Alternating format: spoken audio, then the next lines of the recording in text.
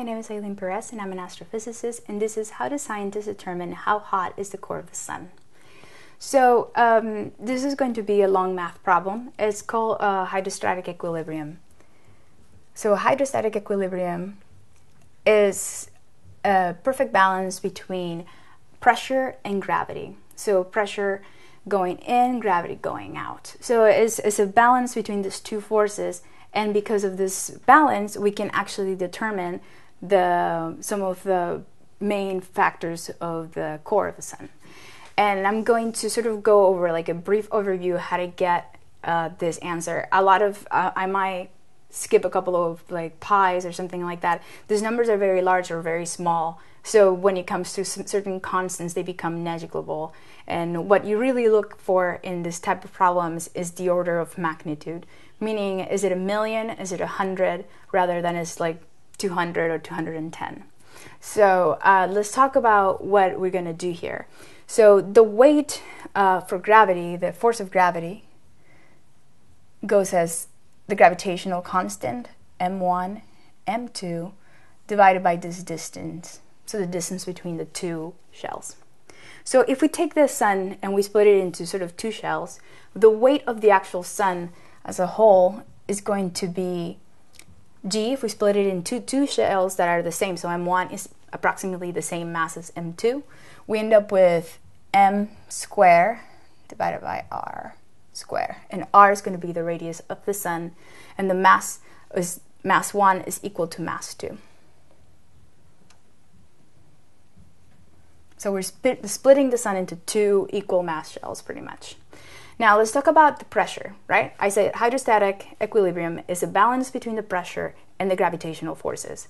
So pressure is equal to the force divided per unit area. So pressure, generally speaking, is force divided by the area.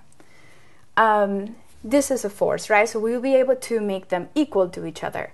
So if we take the central pressure of the sun and multiply by the radius of the sun square, which is in the units of area, we're forgetting a pi factor here, and we make it equal to approximately to this gravitational force, now we end up with some sort of balance, right? We have the right units, right? If we multiply this pressure by an area, we have a force, and that's going to be the force from pressure. And if we make it equal to the force of gravity, they should be equal if they're in hydrostatic equilibrium. As I said, the reason that the star is not collapsing is because these two are equal. So if we solve for the pressure, we have our central pressure here is about g m squared divided by the radius to the fourth. Okay, so now let's keep going. We know that the sun is a gas, is made out of gas, so we can kind of look at it as an ideal gas. And this is crude estimation. We're estimating this, we're assuming this, but it actually gives us about the right answer. You can do this with simulations and better software. But the pressure should be the same as the number density, the Stefan-Boltzmann constant, and your temperature. NKT, this is the ideal gas law.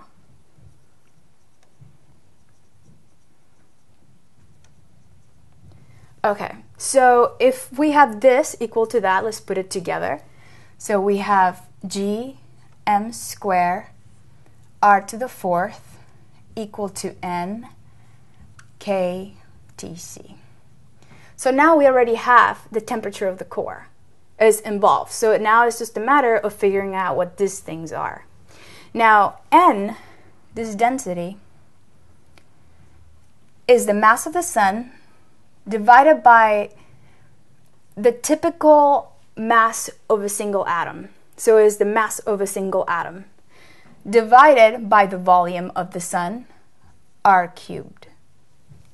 Okay, so then if we have g m squared r to the fourth, and here we plug in the mass of the sun divided by the mass of a single atom divided by r cubed times k Tc.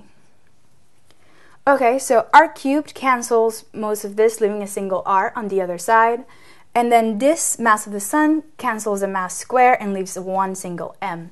So the temperature of the core, and this is getting a little messy, we multiply the mass of an individual atom divided by the Stefan-Boltzmann constant times g times m divided by r. And this can give you a pretty crude estimation, but it's actually going to get very close to the temperature of the core. And this is kind of how we calculate the temperature of the core. If you plug in the numbers for the constants, and I won't do this, I'm kind of out of space, you can plug in the mass of the protons for the mass of a regular, of a standard atom. Is mostly made out of hydrogen, so it has a single proton.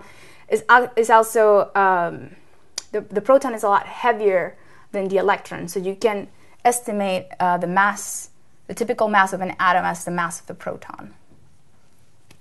So if you plug in all these numbers, you'll get that the actual temperature of the core is about 23 million kelvins. So 23 times 10 to the 6 kelvins. And this is how we figure out the temperature of the core. My name is Eylene Pirez. I'm an astrophysicist, and this is how hot is the core of the sun.